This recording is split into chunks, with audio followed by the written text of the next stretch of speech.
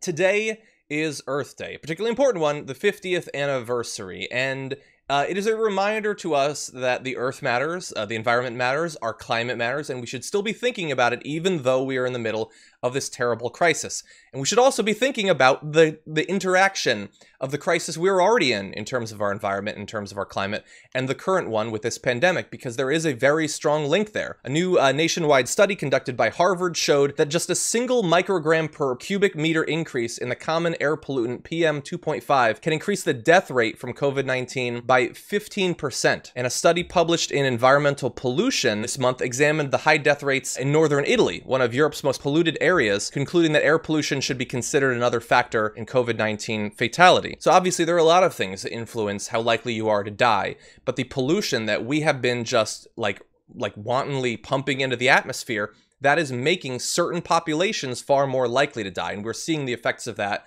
in terms of the racial disparity in America as well.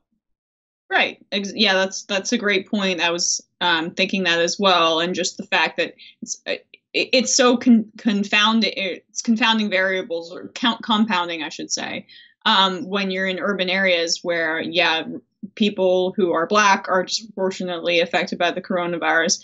Then on top of it, they're densely populated, and on top of that, it's more polluted. So that's part of the reason that it's affecting New York, other cities more intensely, because it turns out pollution, which is bad for you, is also bad when it's mixed with the coronavirus. Makes it lots of bad there. Exactly.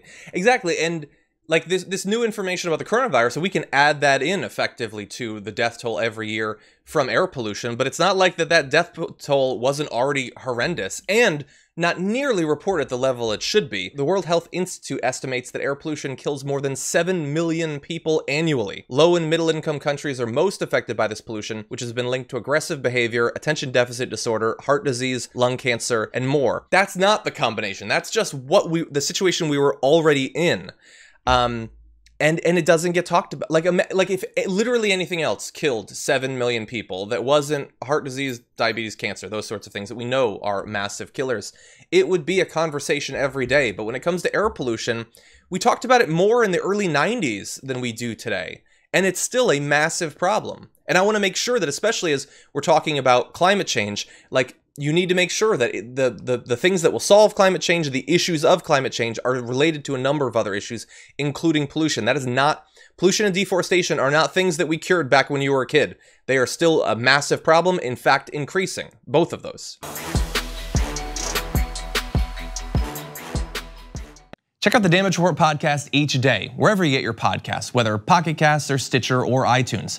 You can join me as I give you the news and stories you want, with a range of co-hosts and interview guests jumping in on the fun each day. Again, that's the Damage Report, wherever you get your podcasts. And if you get them at iTunes, don't forget to rate and review. Sometimes I'll read them live on the show.